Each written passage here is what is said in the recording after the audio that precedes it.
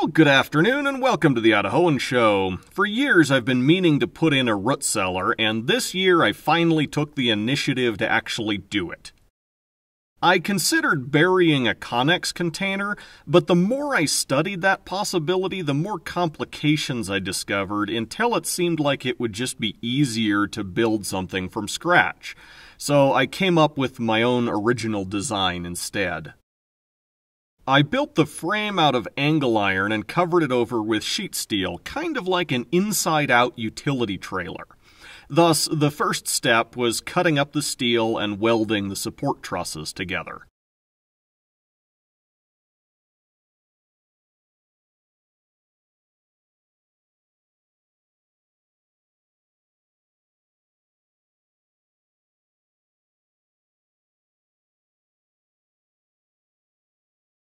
Next, I excavated a hole with my backhoe.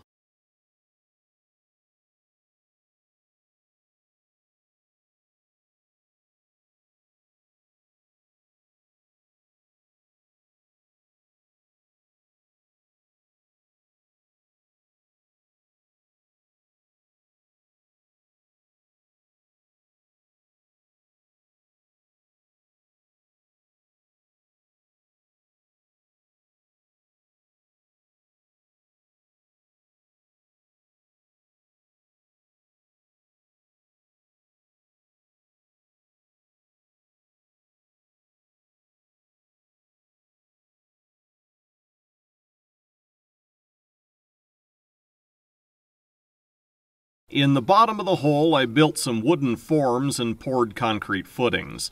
The wood would also remain in place for the floor of the cellar.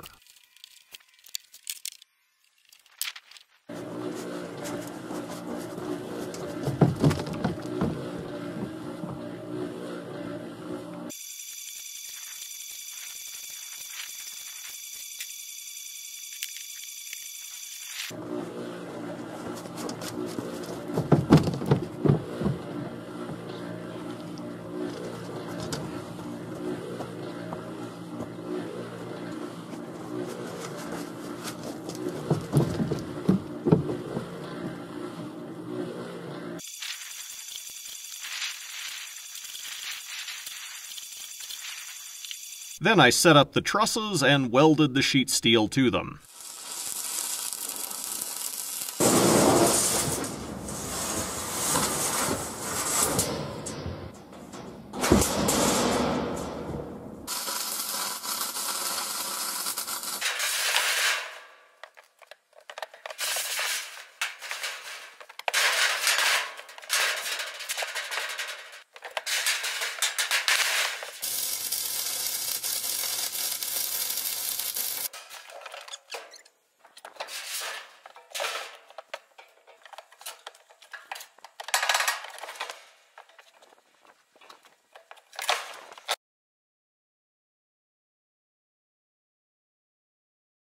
I put a coat of paint on the steel and then installed the plywood shelves.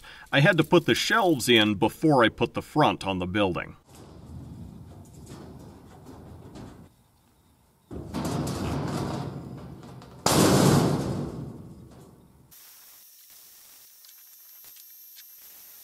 Well, we got a problem here.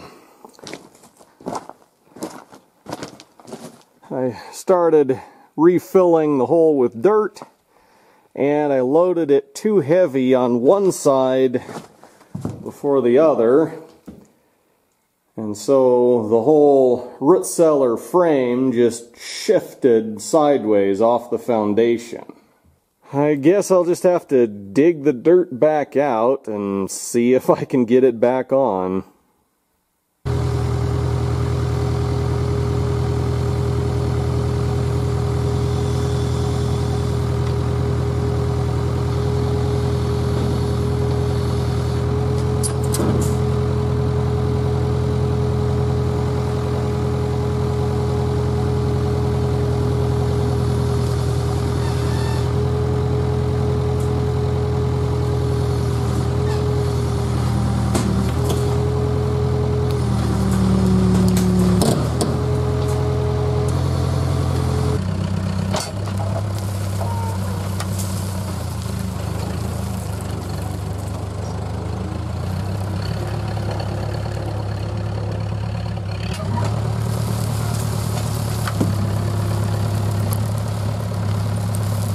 Well, as you can see, I'm building some additional retaining features to help keep the dirt back so that I can actually put a door on the root cellar and be able to open and close the door. And you can see over there I'm using the backhoe bucket to hold the dirt back while I build the retaining wall. Additionally, I need to do something about drainage. I'd always planned to leave a space under the root cellar for water to drain under so it wouldn't run into the root cellar.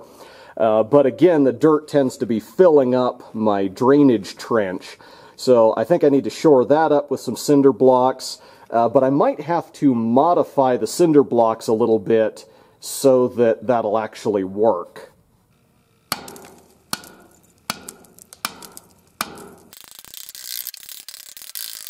So now you can see how any water that tries to pool up here is going to fall through the cinder block and then be able to flow out through these channels.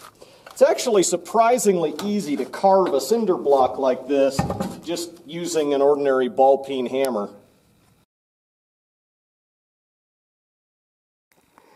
Well, even with the cinder blocks in place, I was still having trouble with dirt sort of spilling around them and getting in the way of what's going to be the door swing. And I was too cheap to go out and buy more cinder blocks, so I built up sort of an embankment of lava rock to help keep the dirt at bay. And finally, my root cellar is complete. I think this should work well enough for general food storage and possibly as an emergency storm shelter if I ever need one, but it was a lot of work to build, and as long as it took me, I can't help wondering if there are easier ways to achieve essentially the same result.